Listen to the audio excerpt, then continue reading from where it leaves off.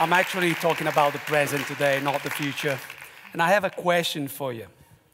What do you consider to be the main characteristic of human beings? The main characteristic that allowed us to pass from being organized in tribes to ultimately become a worldwide civilization of 7 billion individuals and growing. I guess you are answering intelligence. And indeed, intelligence is a very powerful tool, but it's not the direct cause that made us what we are today, the masters of this planet. Human beings can harvest, exploit, and consume 3 major resources to a level that is a millions of times bigger than any other living form ever existed on this planet. And these source of resources are also the fundamental pillars upon which our civilization is based, and I would say even life itself. These are access to clean water, access to energy, and access to communication. The rate of consumption of these resources has been growing exponentially during the thousands of years of evolution. So what we have here was quite evident during the Industrial Revolution. We were, in phase 1, consuming exponentially more than before. And this went through the phase 2.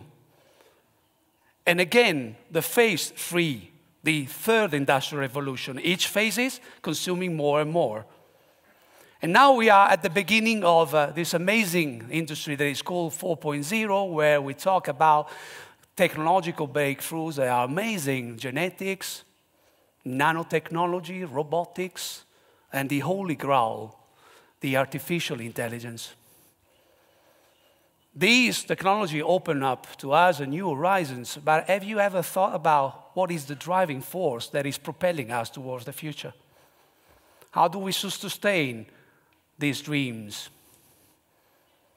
with the drug of this planet? The oil.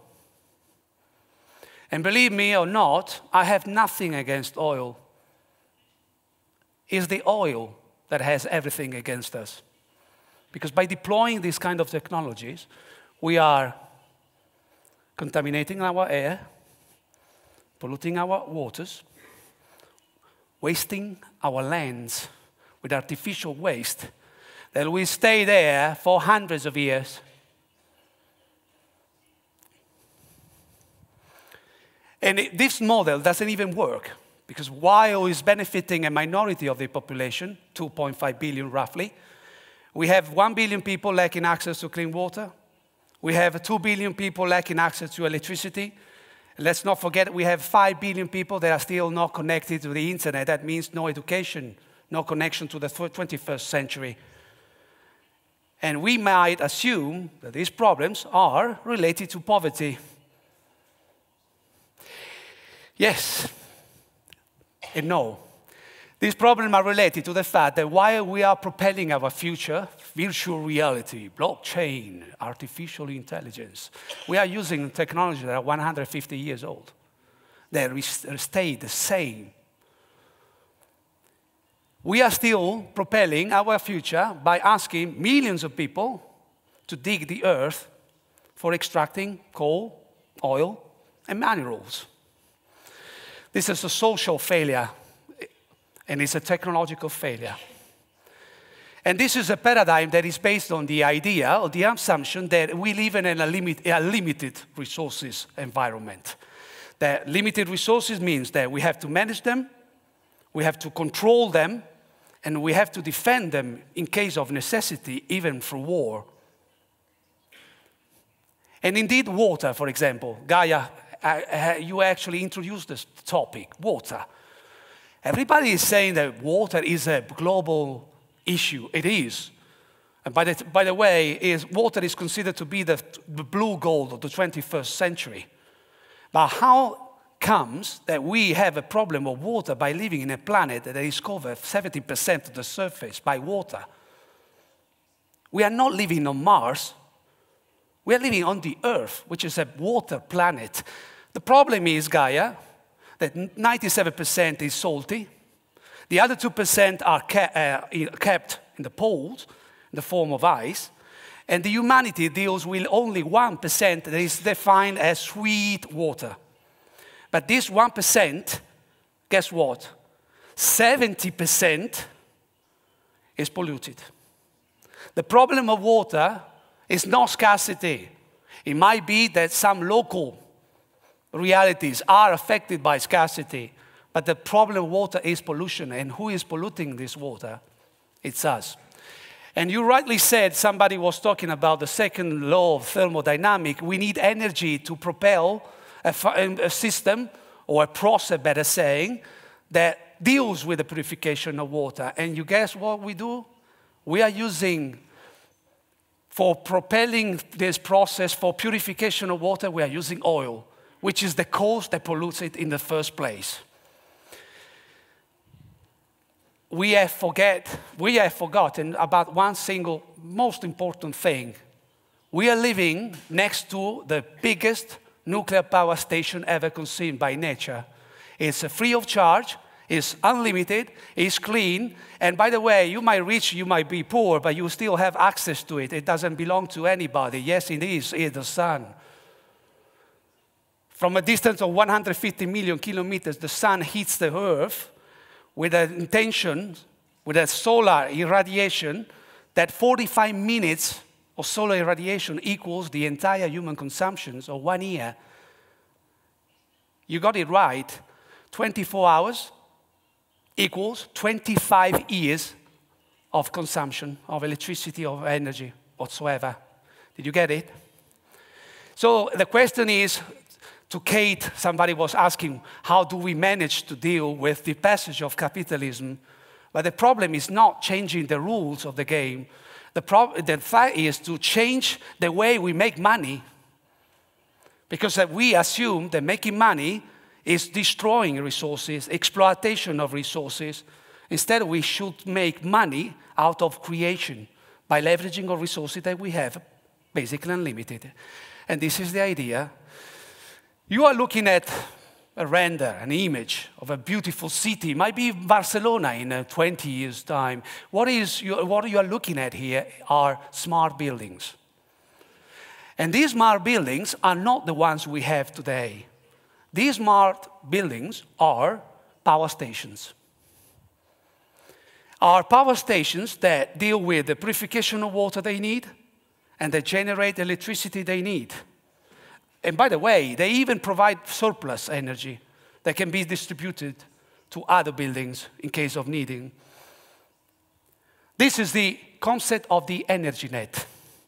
Let me tell you about the Energynet. The Energynet is based on a delocalization of power stations. Instead of having a mega power station thousands of kilometers away, distributing stupid energy and stupid low-quality water, we have thousands, hundreds of thousands, possibly millions of power stations that only do the following. They provide the services next to where the people are consuming these services.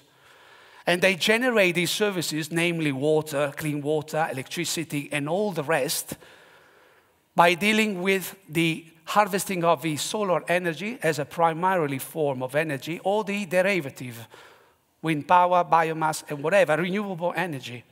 And this is called the Energynet. It's the biggest revolution. You certainly have heard about blockchain. Energynet, I guess you haven't. The Energynet is where information technologies merges with water and electricity. They become three variables that stay on the same level.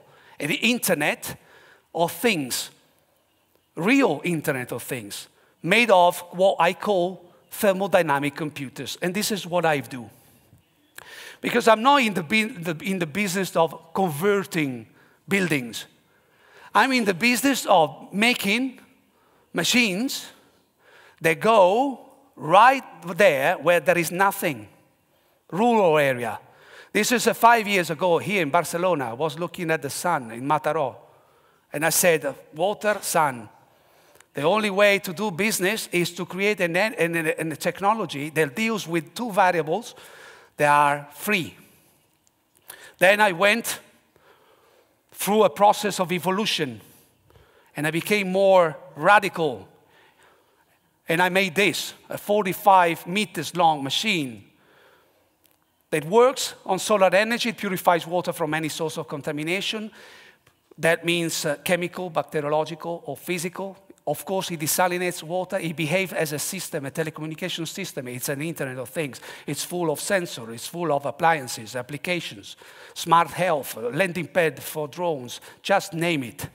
Of course, he has a way for interacting with human beings that look like a big smartphone. We have nice looking, designed interfaces.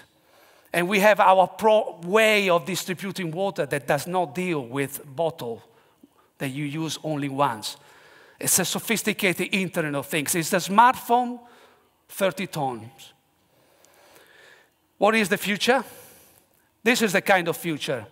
Watly is today a machine that I call thermodynamic computer, but in my dreams, it will become an entity, a living entity, an artificial intelligence entity, something that will look like most probably, this is the next one, I will show you next year.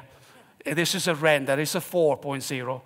I was actually pointing at what I'm looking forward to do. These are no machines.